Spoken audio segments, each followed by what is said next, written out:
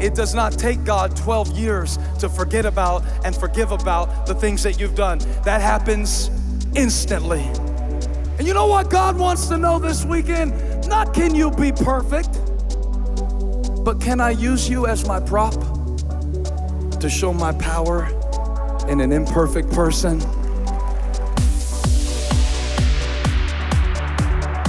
This has got everything that I need in that moment. It's got everything for life and godliness, for being 12 and 13 and tempted and traumatized and overwhelmed. And that's the power of Christ in you as you leave here, is living according to this book.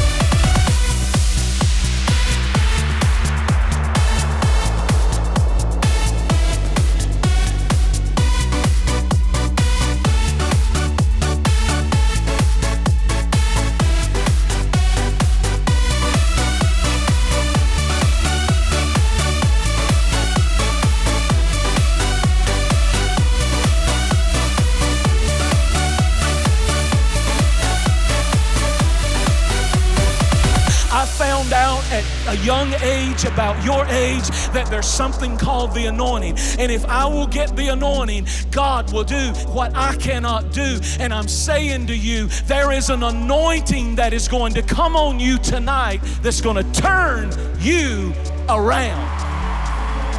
I don't know who I'm preaching to in Atlanta, Georgia, but I came to tell some people that we serve a God who takes the bad stuff, He takes the ugly stuff, and He turns it around, and He uses it for His good. God did it. God did it.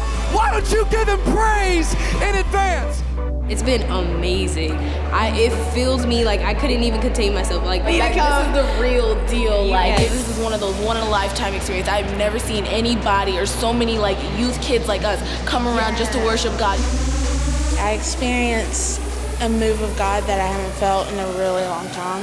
This is an environment where you can just unleash everything. You can just weep out and cry. Don't raise your hands. It's awesome. There is no way you can walk out of this building not changed.